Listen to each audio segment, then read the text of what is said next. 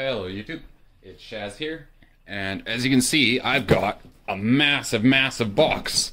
And what's in the box? Well, let's find out. So, normally I'm not the type to do an unboxing type of thing, but the contents of this box are extremely special. Some really sought after items for me in here. Things that like you would just not normally find in today's day and age, so yeah, I just want to give a big shout out and thank you to Noah and Daniel. Both of you guys are incredible. Thank you for what you've done to this hobby and what you've done for me especially. So yeah, this wouldn't be possible without you guys. That's absolutely incredible that you guys are willing to do this for me, deal with me, and get me this stuff. So yeah, what's in here? I have shown it off a little bit. So first things up, XBZ tank. See? Yeah, seems to... Yeah, oh yeah, works good. See the air coming out of that? Beautiful. And what do you know? Another XBZ tank. Also works. Beautiful. What else we got in here? Oh, we got a signal blaster tank. Basically a 4B tank. So, yeah, let's check if this works.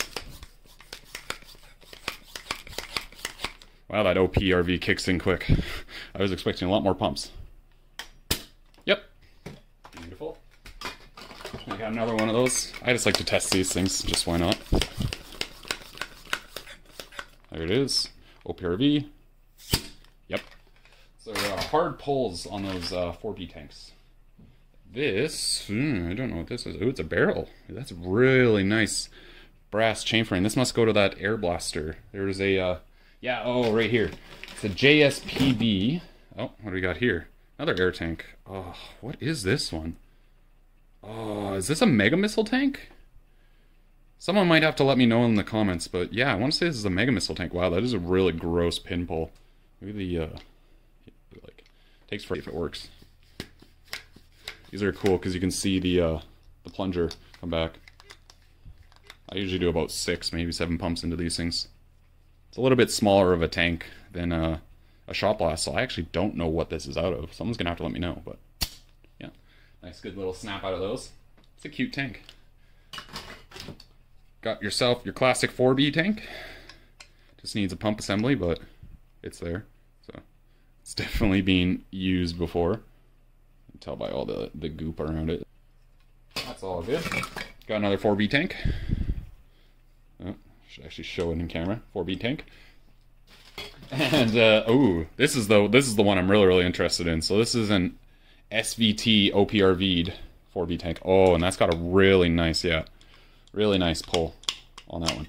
So basically what that means is the overpressure release valve, as you can see, is being put into the back here, glued in the back, and now it has a screw. So it's got an adjustable OPRV on it, basically. So all you really need to do is just hook this up to a pump of some sort. You could probably hook it up to a bike pump or something like that. Throw this in a shell of your choosing, and this would be an absolute monster. A bunch of AirTech, I want to say AT2K / Supermax 1500 tanks. So that's pretty cool. Always a good one to have. There's another one hiding in there. There he is. We got a reinforced Titan tank. That's pretty wild. With some fiberglass thrown over top of it, it looks like. Or some sort of whatever. And we got a pump for the Titan. Cool. We got a B-Bum tank. Or Busby Ultimate Missile Blast. So, pretty sweet. Okay. Here's a fun one. It's a Leonard Scatter Blast. So, it's basically an not an airsoft, it's a Nerf grenade. So you put your darts in the top here, and it actually has an air tank on the inside, and you pump it up here.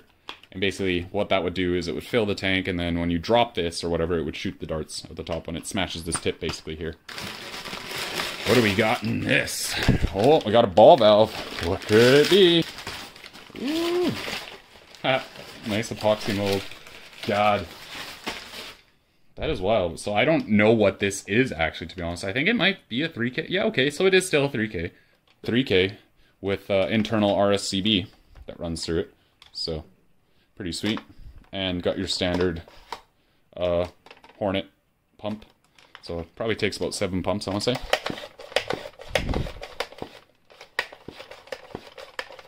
Seven pumps. And pull, fire. Yeah, very cool. We got a Scepter in here. Battle Max Scepter. That's funny. So you can pull the whole pump right out, I guess. So, interesting. It's probably just because of the pump handle is normally connected here, and it kind of pivoted like that. It's never really designed to be pumped like this. So that's good to know. I might have to make a pump stop for it.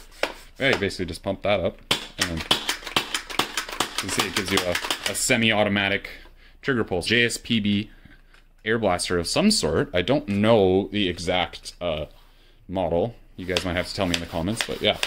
Neat. Very early 3D printing, so it's pretty sweet to see how it's come. I can just tell how rough a lot of this stuff is for the most part. Some of it's not bad. The blue came out pretty clean here, but the black really shows it's... And yeah, you can see this part right here is cracked. Right there. Which makes sense. So that would be a really easy part to remodel and remake. So that's your RCB on the inside. Yeah. Pretty sweet. I'll have to work on that one. I can't wait to play around with that one a little bit. So. Got a little guy hiding in the corner here. The old classic Panther. It is a black pump, but it's a black pump white barrel, which is really, really fascinating. Yep. So you got a large tank. Pretty cool. But it has the tracked pump, so that means this thing won't swivel and move and whatever. So. There you go. We got in here. Oh, baby. Alrighty.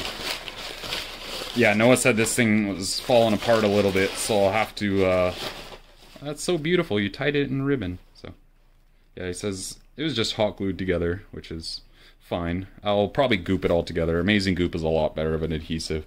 It's more permanent, but it at least will seal, and then it won't fall apart. So, yeah, I can see it's just a little bit wobbly. Yeah, that's fine. I can always glue that back together. You probably already know what this is. Nah. Yep. Yep. Oh, but hold on. The trigger's a little bit different. Whoa, why is there a big hole in there? Oh man, and it's a French logo one too. I didn't even realize that at first. That's actually new to me. That's hilarious. Man, you did it to a French logo? It's like I barely even knew these existed until like a year ago. So yeah, obviously coupler in the front. I like how he kept the front. I don't like when guys chop them. I guess you can leave the foreground. I just hate the clean chop in the front there. I find it looks really tacky. These are beautiful the way they are. So yeah, must be Big Blast. An obvious favorite. So some grossness going on there. I don't know what that is. So but yeah. The nice thing though is it's a modified Big Blast, so that means I don't have to desecrate one myself. So, what could be better than that Big Blast, hey? I don't know, there's not a lot of things that could be better than that Big Blast. Except for, what? What? Is that what I think it is? A creamsicle Big Blast. God, this is clean. Beautiful. Yeah. I don't know if these just didn't get produced very much, or it's just right at the very end of their life, so they just didn't stay on store shelves very long. But yeah, these are incredibly, incredibly hard to come by these days. This colorway, so it will work. If you want it to work. Here we go. Awesome, thank you. This one was a special deal done with Noah himself. He found this at Value Village just a few weeks ago for $4, which is insane. So absolutely incredible thrift, and thank you so much for doing the deal with me and letting me get one of these. So puts me one step closer to a complete collection. Got this long boy over here. This is why the box was so massive, is just because of this guy. So, whoa, I'm sure some of you guys already know what it is. Yay, because you know I don't have enough, of course, right? When can I say no? Literally never. This one's a little bit different though, so just a little bit different. So holy, that's a tough spring, goddamn. Alright boy, I don't want to break that plunger rod then. But yeah, it's got a pusher shoved in there into a 17/32 brass barrel that extends all the way down here. And I like his use of a PVC coupler as a little tip. I might paint that orange just to make it match. But yeah, that's pretty sweet. I'm gonna have to shoot around, play around with this guy. I'm gonna definitely make the extended stock for this guy, so I could actually maybe use it in a game. But yeah, this plunger rod, if it hasn't been reinforced, I'm gonna open it up and check. I'll just prime it once. But yeah, that's a beefy prime. We got something else pretty special in here. What's that? Oh man, it might be a Raider. A painted Raider. Let's go. That's a, oh, see, that's not a Venom trigger. That's Danny's own design. That don't know what this is a modified Erdl pump action shotgun. So, and this is what they can look like once you put some work into them. So, it's pretty sweet. It's got obviously a stock mount and a nice proper grip for it, so you could also sling it. It's got some serious weight to it. This entire thing here is plunger tube, which is super, super cool. So let's just give this a prime. Okay, so that's not as bad as I thought it would. Do I check the seal on it? Okay, just once. Yeah, seal's actually pretty good. That actually is alright to do that. So I was scared that it might have no seal and then it would just dry fire and be bad. So yeah, that's seal is pretty good. Definitely gonna put some darts through that. Put a hopper on it or something like that too. Oh, beefy, beefy play. Yeah, good seal. Air tanks, AT2K tanks. So yeah, that's about it. I don't know. I'm absolutely ecstatic. Like, this is incredible. To find some of these blasters, let alone finding them all together, is just, you know, I'm so blessed. I'm so thankful for this community, what they've provided for me.